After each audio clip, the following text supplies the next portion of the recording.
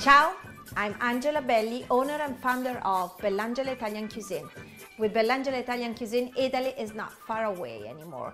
How many times have you seen this in your pantry and what is this for? I do not remember, I do not recall what they told me. Today, it's your lucky day. Let's just follow some tips from a real Italian. I am 100% Italian. And let's start.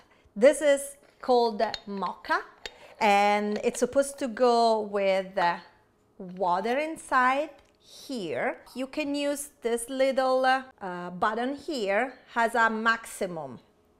Then you put back the filter. We're gonna put the cafe in here. I do like this brand here, but the Illy Cafe, it's pretty good. Coffee, Italian espresso, is supposed to be bitter. So the trick is to not to fill completely or push the coffee in here. We'll use also our hands to make sure that everything is in there, and this is the quantity that you wanna in your filter. Then you close it up this way.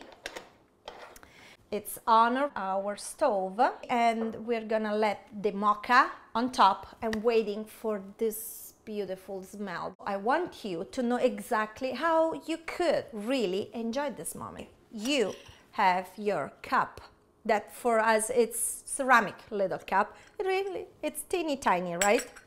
This is an Italian brand that I like. But what's a mystery about a little cup like this one and a sparkling water? This is a process that you should have in every single bar. When they give you a shot of sparkling water, it's the first step before drinking your coffee. So this cleans your palate, and you sip it up a little bit, and then you go with your coffee. Do you see here this mocha? We are ready, and our coffee is here. So now we are gonna to pour on our ceramic cup. Now you're supposed to mix a little bit with a little spoon, see Italian things, and then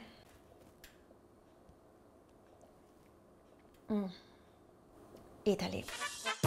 And now I have a regalo, gift for you.